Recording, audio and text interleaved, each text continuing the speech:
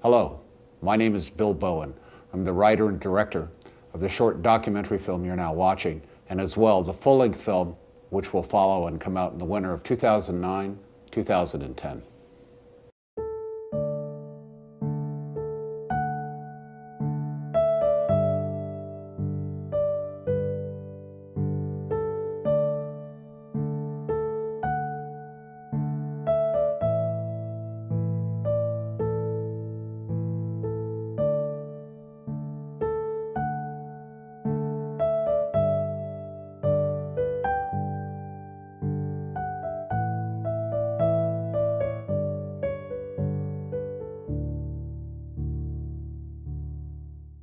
This is Tasha Cran.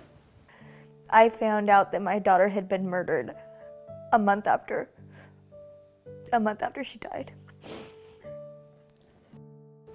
At the age of 19, she had a baby, and the baby had a thyroidal condition that required a very expensive and specific type of medication. Tasha left Washington State because of an abusive relationship she was in, and she traveled to Oregon in order to try to obtain medical insurance for her child so that she could get that vitally needed medicine. Instead, the state of Oregon, CPS, charged her with medical neglect when she asked for that help and took her child from her. Tasha was told that her daughter would be placed either with the foster parents, who Tasha knew loved the little girl and would take care of her, or with her aunt in Washington State, who had a licensed medical foster home. And Tasha was quite comfortable with that. Instead, unbeknownst to her, the little girl was sent to live with an aunt and uncle of the abusive father in Mexico. I was born and raised in the United States. My daughter was born here in Hillsboro, Oregon at Tuolumne Valley Hospital. I honestly didn't think it was possible for them to deport a U.S. citizen. The original story was that my daughter had died of asthma.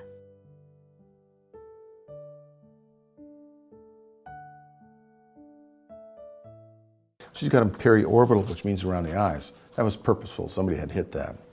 A child to get bruises around the kidneys, somebody had to hit her. On the abdomen, somebody had to hit her. Lacerations to the kidneys, somebody had to hit her. Violent force trauma.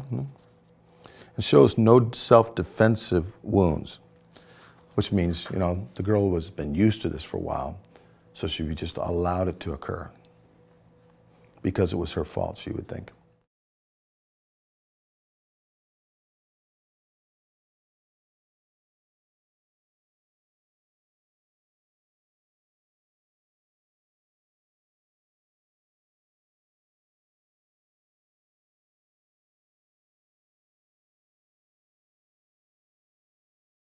Little Adriana was being tortured on a daily basis.